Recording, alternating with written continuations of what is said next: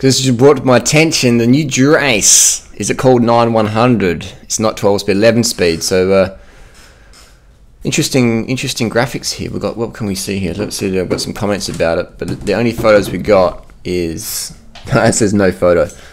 But we appreciate people giving us a heads up.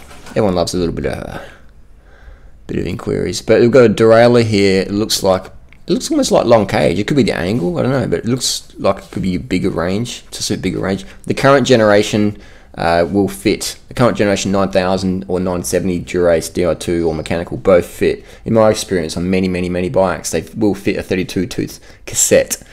No worries. So people say, oh, I can only run 28. Well, actually, I run a 40 XDR 9000 cassette on my short cage derailleur with a Linda-Retz rotor link, and it works perfectly. I Everested on the weekend with it, not a worry. The cranks here look like XDR, don't they? That looks like that was a little. Look, that could be a power meter on there. There's been a few photos sniffing around on the net with a built-in power meter. It makes sense that Shimano would put out a power meter. Given us is 2016, and everyone should have power on their bike, so it would be really cool. Eventually, Sora cranks will come with a power meter option, and that's what we want to see. Power is the most important tool any cyclist can have, and if you're a noob cyclist, power is more important for you than actually a professional, because it teaches you how to pace from the get-go. Alright? Most pros know how to pace pretty well. They don't really need a power meter. They use them, they're helpful, but the noobs, they need a power meter more than the pro does, because the less experience you have, the more power meter is going to help you.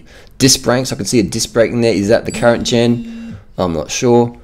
What have we got on here? There's not much really to see. The front derailleur looks like it could be mechanical. Is it wireless?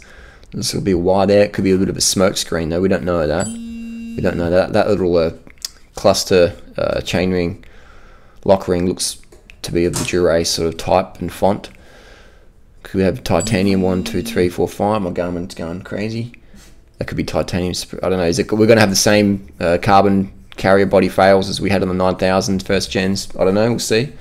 But Shimano is good with warranty with that, as they always seem to be. So any questions, let us know down below. If you want to see me get one of these group sets as soon as it comes out, review it, give this video a thumbs up. If you want to not me review it when it comes out, give the video a thumbs down. Let us know. New Dura-Ace, and leave your thoughts down below, bros and girls.